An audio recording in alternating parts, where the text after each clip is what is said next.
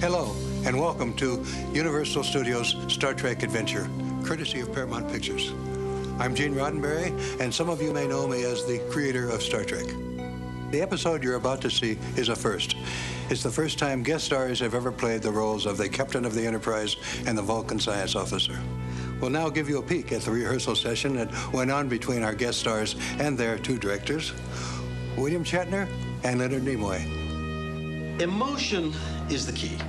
You must let the audience know that you are the captain of the ship. The trick is to remove all traces of emotion from your performance. A Vulcan's actions are dictated by pure logic. And remember, the captain is the most important role in the story. The captain? The Vulcan?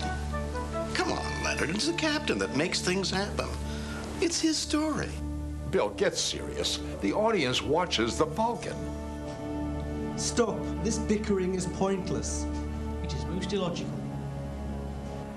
Not bad. I'd say they're ready. What about you, Leonard? Indeed. I think it's time to boldly go where no man has gone before.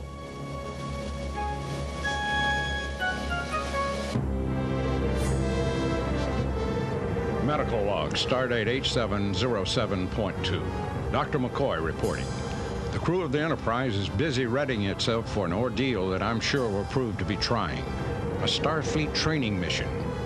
Below us on Earth, Captain Kirk and Mr. Spock are attending a conference at Federation headquarters, which makes them unable to help supervise the new graduates.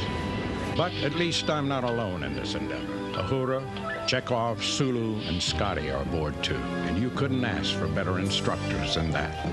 Dr. McCoy, the graduates are requesting permission to beam aboard. You down here, Captain? Beam us up, Scotty. Medical log supplemental. Now we'll see how these graduates respond to real training.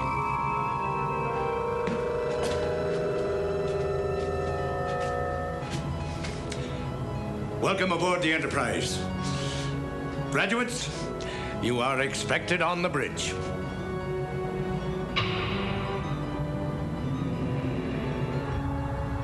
Now that our new captain and his fellow graduates are on the bridge, I can feel my nervous stomach acting up. I have to keep reminding myself that this is only a training mission. I am the captain of the ship. I'm Jeff Whitfield. I'm pleased to serve as your commander. I'm Science Officer Lee, reporting for duty. Just what we need, another Vulcan.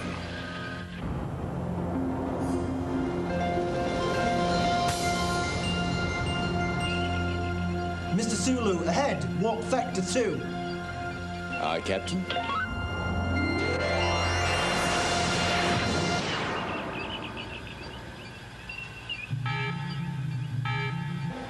Captain, there is a vessel approaching. It's a Federation ship. Sir, they're not responding to our communications. They either can't or won't. Very insightful.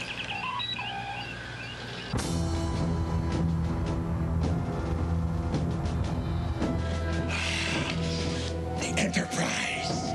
Kirk is on that ship. I can feel it. Enterprise targeted, sir. Prepare to fire.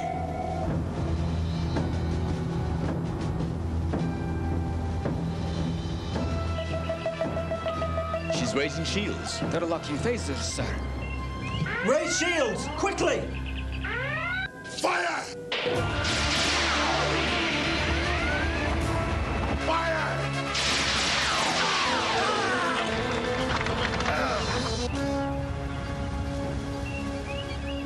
Scotty, damage report.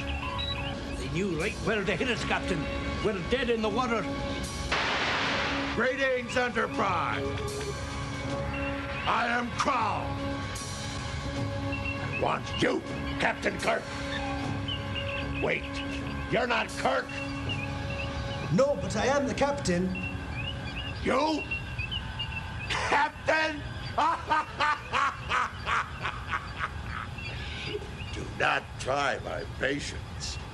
Where's Kirk? Kirk's on planet Gamma Alpha 4 in this star system. You will beam yourself and one other crew member aboard my ship. Then you'll accompany my warriors down to that planet's surface, and be warned. If I don't find Kirk, I'll blow your ship across the galaxy. What in blazes are you two doing? Mr. Chokov, you have the con. We're beaming over.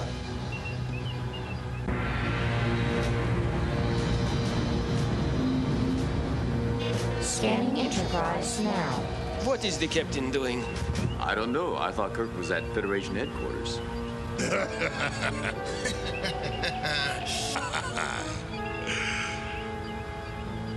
Enterprise.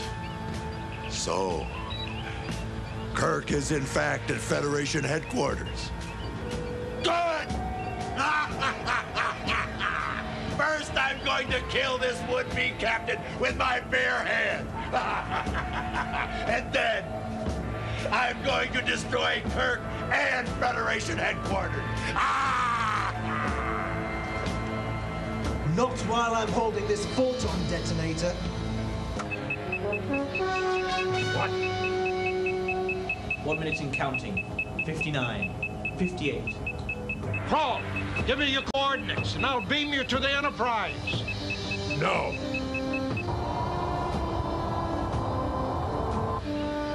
Priority message from Federation headquarters, Doctor. It's Captain Kirk. Put him through. Jim. Bones, the conference is over, and it seems we've made some progress. The Klingons have agreed to a ceasefire. Detonation in 30 seconds, sir. Your timing is as good as ever, Jim. Bones, what's going on? No time to explain. Enterprise out. Put me on screen. Crawl, you've got to listen to me. Your people have signed a ceasefire agreement with the Federation. What? Another ploy? You have to believe me. Now beam aboard the Enterprise before it's too late. 15 seconds. These aliens speak the truth. Trust them. No. I need those coordinates, Crawl. It's now or never. Transmitting coordinates now. No. Beam us over.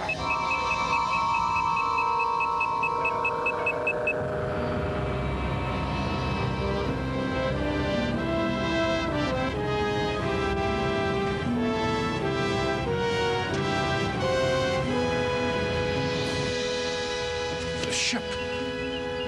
It didn't blow. But what about the photon detonator? It's not real. It's a gag gift from Susan. Hot regulation, Captain, but effective. Well, I'll be.